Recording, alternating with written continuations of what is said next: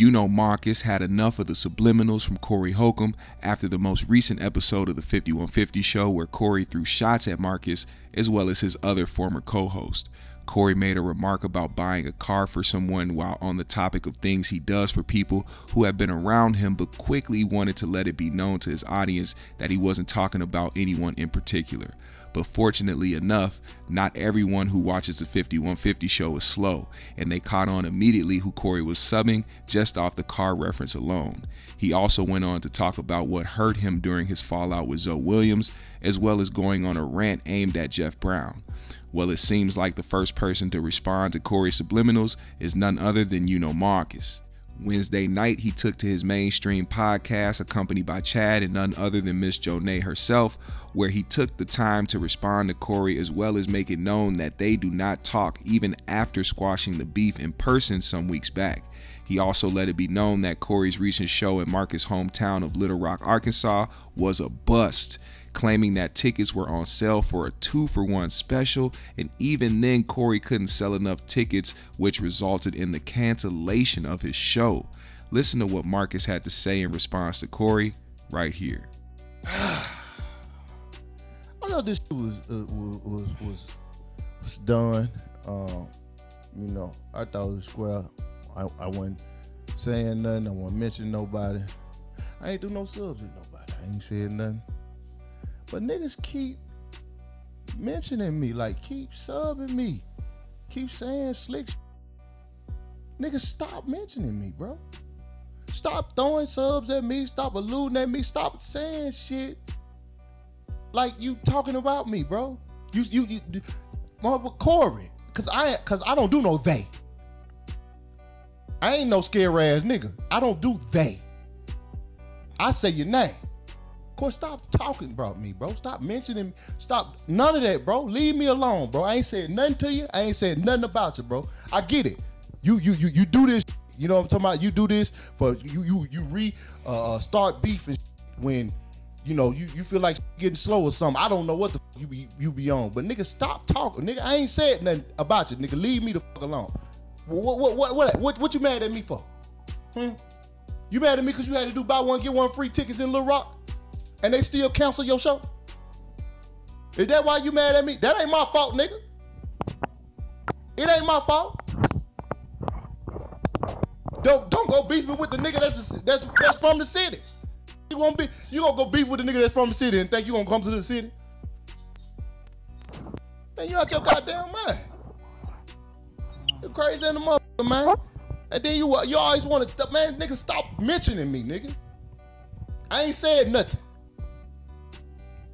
But nigga, you can't blame me cause your shit got canceled. Cause man, that came out the blue. That came out the blue like a motherfucker. You start mentioning me. That ain't my fault, nigga. Shit, you can sell Lil Rock. You can't sell Lil Rock. You know who can sell Lil Rock? It's a nigga. Nigga just sold Lil Rock out. Used to be on your show. Nate Jackson. Nate Jackson sold that motherfucker out. You can sell enough tickets with the buy one get one free? Stop doing that shit, bro. I ain't said nothing about you. Quit playing with me, dog. You I'm telling you, man, just leave me alone, bro. Just leave me alone, bro. Stop. You always saying little slick shit, and then you always putting they on it. I ain't talking about nobody in particular. Nigga, I know who you talking about. You putting accurate descriptions. You ain't got to do that. Say it. Say my name, nigga. Candyman. Candyman. Candyman, nigga. Say my name. Stop fucking with me, bro. This man, nigga, he wasn't talking. He ain't bought him no car. Buying a car was an accurate description. So don't be, see that's why he always throw that they in there. So motherfuckers can be like, oh, he wasn't talking about you. You would, no, nigga, I know what the fuck you saying. This happened last week on the show. Last night. Last night. Sick of that shit, dog. I don't know what's wrong with you, bro. I ain't never met no nigga like this. Motherfucker swear somebody jealous or envious of you when they go start doing their own thing, and like, nigga, what are you talking about? How would I be jealous or envious of you if I'm trying to do my own thing and I'm separating myself from you? The fuck is you talking about?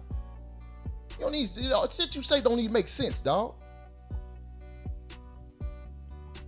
Shit weird, bro. So, man, leave me alone, bro. Just stop talking to me, bro. Just stop talking about me. Stop subbing me.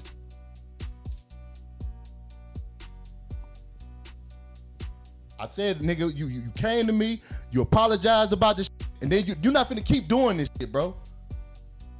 You can do that all them other niggas, man, or whoever you do it with. But niggas, stop mentioning me, bro. You apologize. Don't apologize and then come try to talk noise because I ain't been talking to you. Would you want me to be your friend again? Nigga, I ain't, no. Nigga, what the fuck you doing, dog? Shit is so weird, bro. That shit weird as fuck, bro. Nigga, what you miss me? Why you bringing me up, bro? Why you keep throwing subs at me, bro?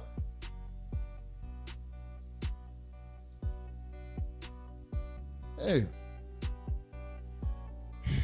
that's all. I just want to say that because I don't care for that shit, dog. I don't care for that shit at all. I'm not. I don't, bro. Leave me alone, bro. Leave me alone. Wow. What do y'all think about what Marcus had to say in response to Corey Holcomb's subliminals last night on the 5150 show? Let me know in the comment section below. Leave a like and subscribe to the GMS show. I'll see y'all later.